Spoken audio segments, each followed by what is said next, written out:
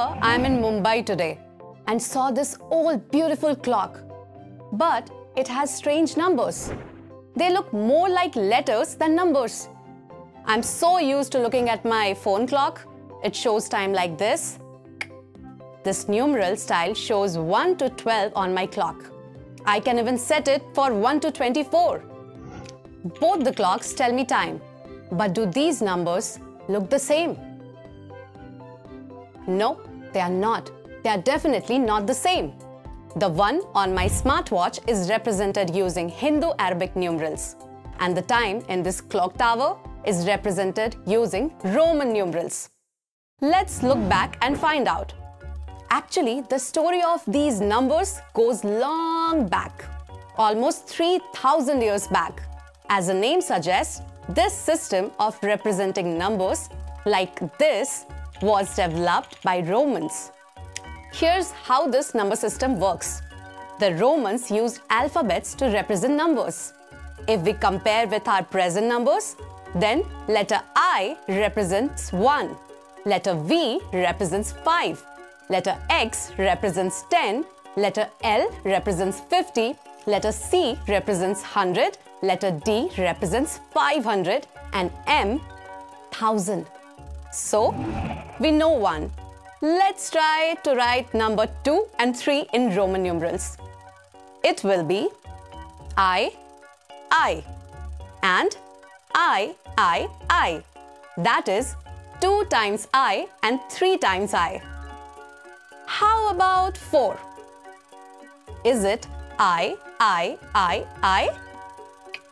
You can see in this clock, right? No, you can't see. There are some basic rules that Romans followed. A letter cannot be repeated more than 3 times. And specifically, the letters V, L and D are never repeated. So, how to represent 4 then? Well, for that, we need to write the letter for 5 and subtract 1 from it. If we write a smaller numeral I before a greater numeral V, then it means we are subtracting the smaller number I from the greater number V. We can subtract a smaller numeral from a greater numeral only once. Also, letters V, L, D can never be subtracted from any greater numeral. What about numbers that are not on the clock? Say 40. How would we represent this number in Roman numerals? We take 50 as L and 10 as X. Yes, now if we can subtract 10 from 50, the answer is 40.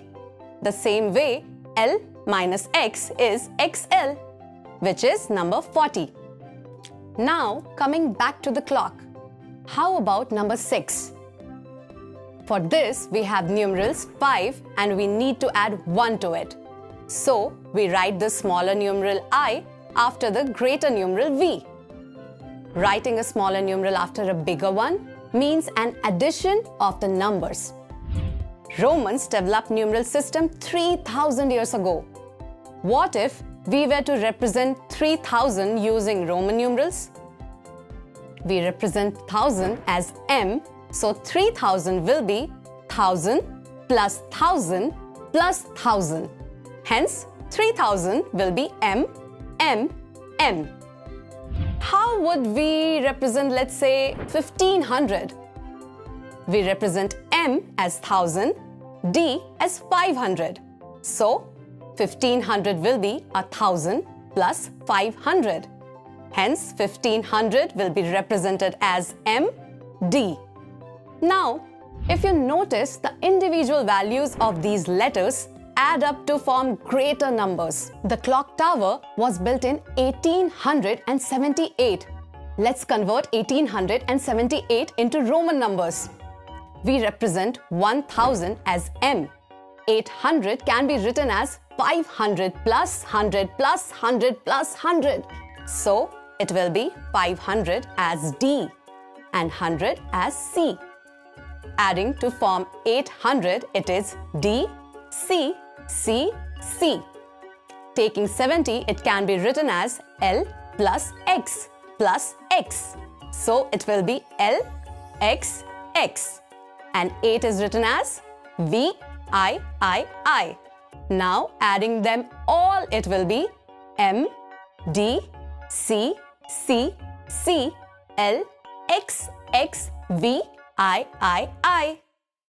The Romans used this number system to count small quantities. As numbers get larger, it becomes increasingly difficult to write them, as we did for 1878, right? As the world changed, the more convenient system has been adopted by most of the world. These days, we see clocks that show time digitally and in other numeral systems. But despite the digital boom, most tower clocks in the world still uses the Roman numbers to say the time. They have stood the test of time. Next time you are visiting a railway station, just look out for the old clock like this. You'll see Roman numerals waiting for you. And remember, we stay curious.